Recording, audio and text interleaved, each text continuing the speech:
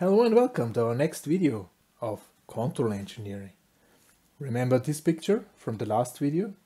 Transfer element.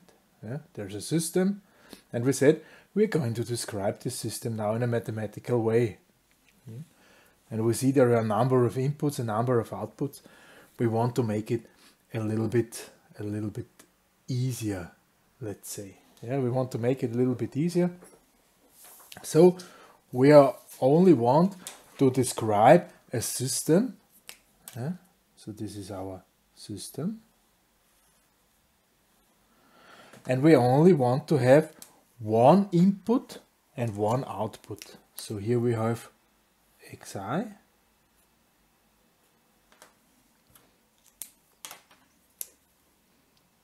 and the input, which can be time variant. And we have the output here, which also can be time variant.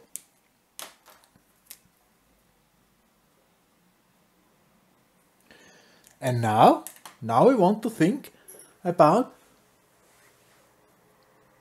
how the input might produce the output. Okay? We want to develop a system theory. We want to get a transfer function. We want to get something which is transferring from here to here, and we want to describe this mathematically in a way that it is commonly applicable. So we don't really care if this here is, I don't know, the population, this is the output, or this is birth rate or whatever, or if this is heating power, this is temperature, or it shall be applicable for any possible control, regardless if it's technical or sociological or economical, and we want to develop a real system theory. This means we are a little bit abstract. So let's think about what our output might consists of.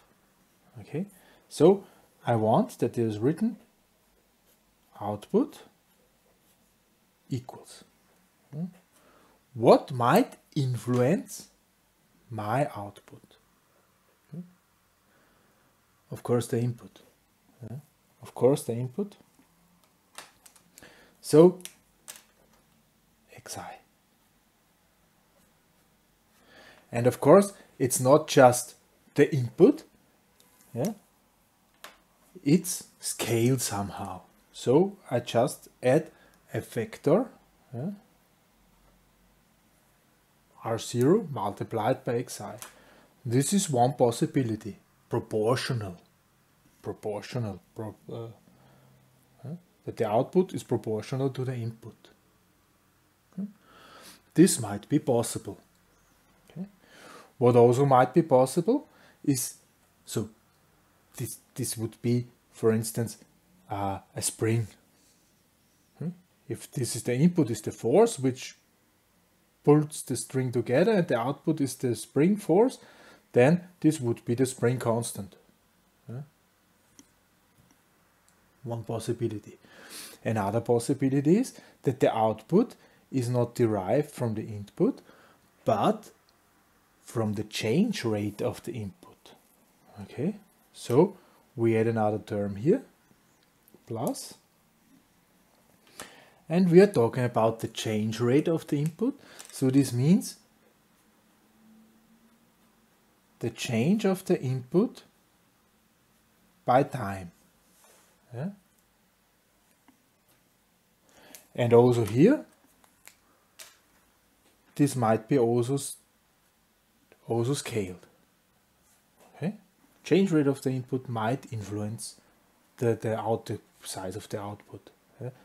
And of course, there is the next change rate and the next change rate and the next rate, the change rate of the change rate, the change rate of the change rate, blah blah blah blah blah blah. So we can think of that this is going up to some maximum, and here we do not have, we have the end derivation of the nth grade. So this might be. There's also the possibility that not the change rate, but whatever happened. Yeah? Let's think about, so this is, my system is a bucket, yeah? And my input is a water running in. Yeah? And my output is the fill height of the bucket. Yeah? So the fill height representing the sum of all the water which was ever going in there. So it might not only be the derivation, yeah? it might as well be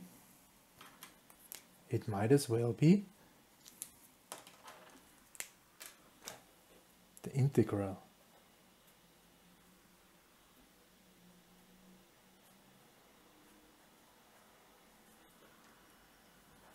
Okay. And of course, it might as well be scaled. Okay. And also in this direction, we can think of, integrating it not one time, we integrate it several times. Okay.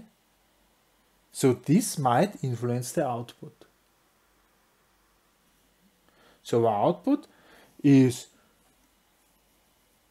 influenced by the input, only by the size of the input, or by the change rate of the input, or the history of the input. Okay, this is. We're not influencing the output, we are also influencing the change rate of the output, maybe. Yeah? So this means here I also can write a plus and say I'm changing the output. Yeah? And of course there is also a factor in front. Yeah? And there might be several changes. Yeah? So there is a Tn and there's also the nth.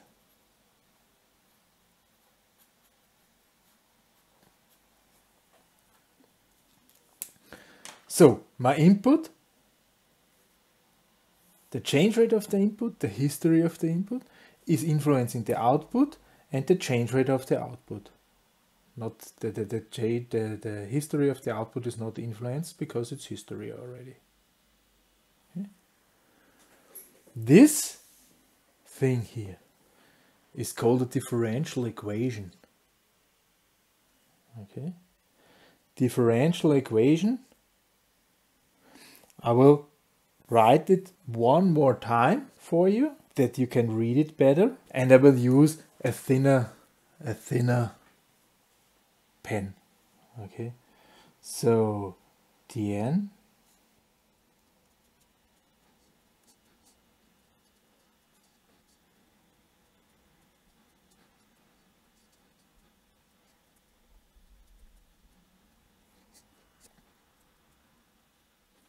here I forgot this n.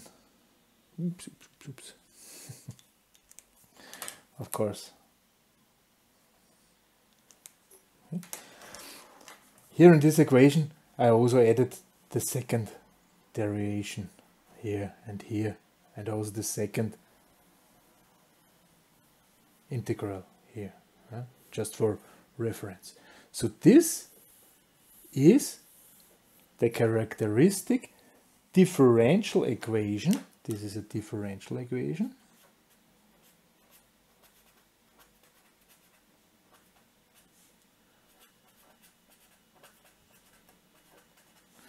Differential equation, which is describing the system, how an output is influenced by the input. So somewhere in there, there's the transfer function hidden. Why have we only select here plain numbers? Yeah? This is easy because since these are plain numbers, fixed numbers, yeah? So if this is 2, then it's 2. It will not change. This means this is a linear differential equation. Remember, we said our system theory shall only cover linear systems. Okay, this is why we are allowed here to just write some numbers, yeah, some fixed numbers, yeah? Linear system. Also, none of these values are influenced by the time. This also means this is time invariant, so the system will not change during time. Yeah? So this looks really, really complicated, right? Yeah?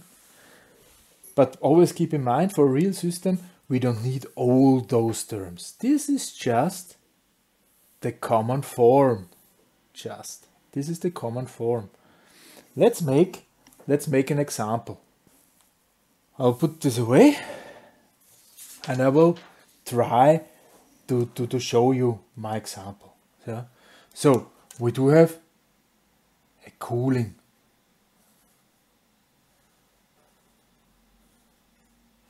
We need to cool something. So there's a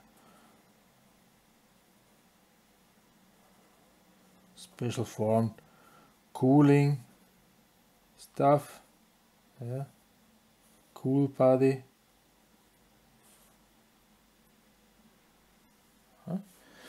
And underneath there is some heat source. Yeah. So probably there is a chip or something like this, yeah, which needs to be cooled, like our CPU, for instance.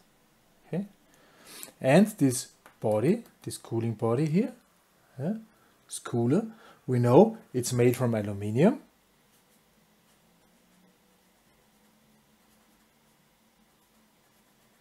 And we know the mass of our aluminium is 0.7 kilograms. Okay, 0.7 kilograms. And the warmth capacity of our aluminium is 897 joule by kilogram at Kelvin.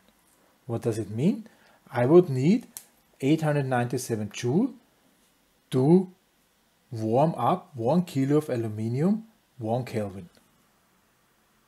Okay, and here we do have a thermal resistance. Yeah? So the warmth from our heat source is not going perfectly to the aluminium. There's a thermal resistance. And this is also given 1.1 Kelvin per watt. Yeah? So if there is 1 watt, yeah, there's 1.1 Kelvin difference between. And we want to know, there is, here we have some loss, power loss. Yeah? This needs to be cooled. Yeah? This is some electrical part. It has a certain loss, and these power losses are producing warmth, and this warmth needs to be cooled by aluminium. Yeah? Now, these power losses are traveling to the aluminium gets hotter, and then the aluminium starts to radiate the heat. Yeah? 1.1 kilowatt, a Kelvin by watt. Yeah? This means we need 1.1 degree above surrounding temperature to get away 1 watt. Okay.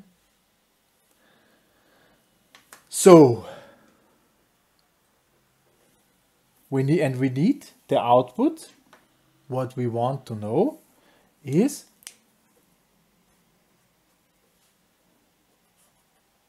the excessive temperature of the aluminium. How hot will the aluminium get if we have a certain power loss? Yeah? Okay, so let's look at this as a system. Okay? Let's produce the transfer function. Let's start with our power equation. Yeah? So this means my added power must equal my subtracted power. The added power comes from here, yeah, and the subtracted power is the radiation power. Okay. This means my radiation power is my temperature, excessive temperature, yeah, divided by my thermal resistance here. Yeah. This is my power which can be drained by this aluminium. Yeah.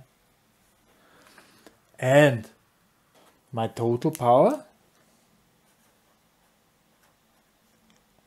is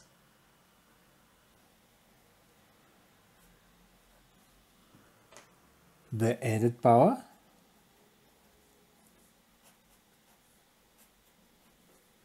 minus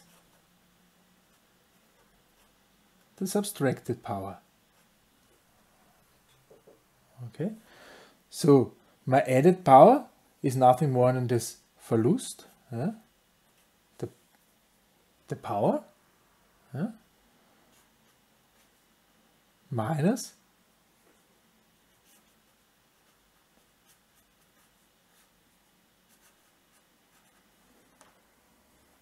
we add this amount of power. Yeah? This means the added power is this here. Yeah? We do radiate this amount of power, yeah? This here. This means we have it here.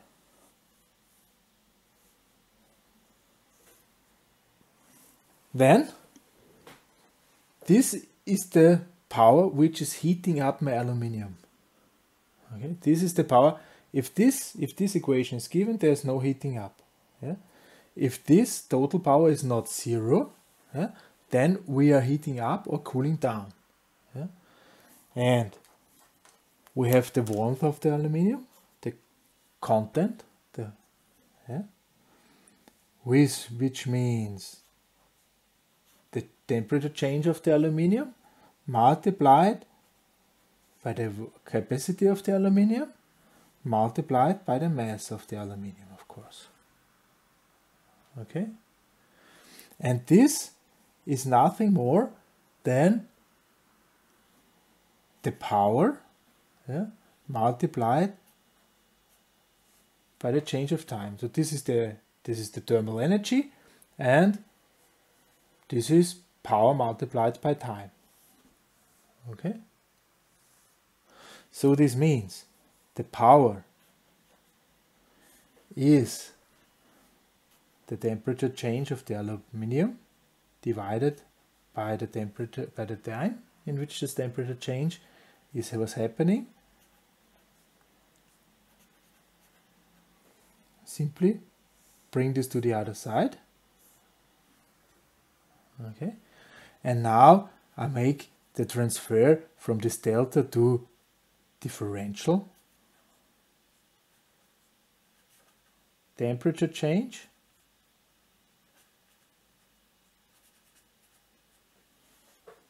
Yeah. This is the power, this is the temperature change.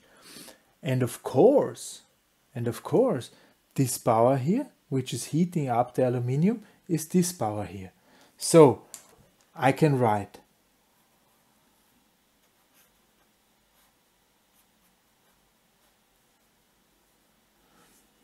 and here I also can write X Celsius, yeah, because the change of the temperature is of course the change of the over temperature, yeah, dt multiplied,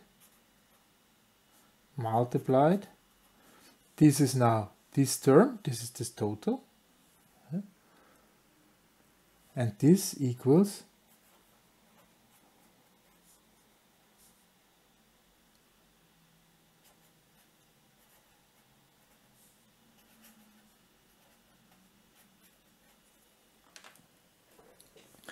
now I separate the variables. Yeah. This means now I write in black black because I think it should be displayed very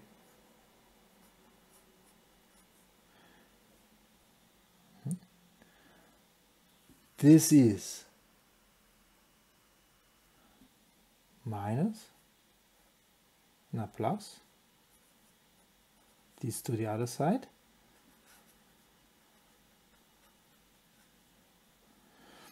plus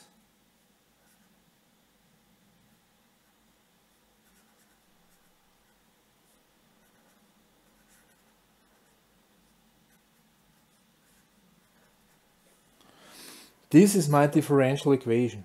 Okay, on one side I have the input, on the other side I have the output. I will multiply this all with RTH. I will take this from last time. Yeah? I will multiply this with RTH. So this means RTH multiplied by PV, this term, equals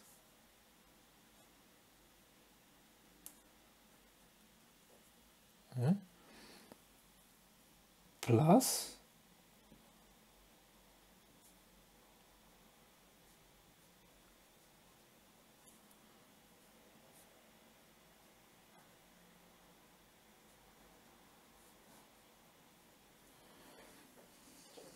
okay, now let's compare. This here is my output. So this thing here is my output. And this here is my input. If we are comparing those, the common differential equation and this differential equation, we see, okay, this is the input, this must be RO, this here. Because it's this RO multiplied by the input. And this here, there is nothing, that's correct. And the first, this here, is this T1. That's this. Yeah? You see, out of this huge differential, common differential equation, we only used some and can describe our aluminium heating body. Okay? This is, so we had a physical issue. We had a physical problem. We did some mathematical calculation of this, and then we can fill it into our system theory. Okay? We just have to find the correct parameters. So this is T1, this constants, and this is R0, this constant. Let's calculate. Let's calculate T1. Okay. This here. We said, or T1 is RTH 1.1 Kelvin by watt multiplied by 897 joule by kilogram and Kelvin multiplied 0.7 kilograms. What does it mean? Kilograms is away, Kelvin is away, joule and watt. This is watt seconds here. Yeah. Watt is away, what is left is seconds. And if we calculate this, we will see it's 690.69 seconds. That's the so-called time constant in this case. I will get to this. We'll get to this. Yeah. But, and R0, R0 is 1.1 Kelvin by watt. It's the same as RTR. And suddenly we have transferred one physical problem into our system theory. Yeah? Just by calculating the coefficients. So it all ends up in differential equation, linear differential equations with constant coefficients. If you are mathematically skilled, you can solve this. If it's getting more complicated, it's also for skilled people quite an issue. Yeah? Others have encountered this issue as well. And so ways were developed on how to deal with differential equations with yet another approach. Yeah? This other approach is called Laplace transformation. This will be the topic of our next video, the Laplace transformation. This is some sort of making it easier, I don't know, different, yeah, and a little bit easier to calculate, of course. It's making it more difficult to understand, but it's easier to calculate. Yeah? So it's a sort of detour, and this detour is called Laplace transformation. We will get to this with our differential equation and see what the result is. But this is then topic of the next video. For this time, thank you very much for listening, and goodbye.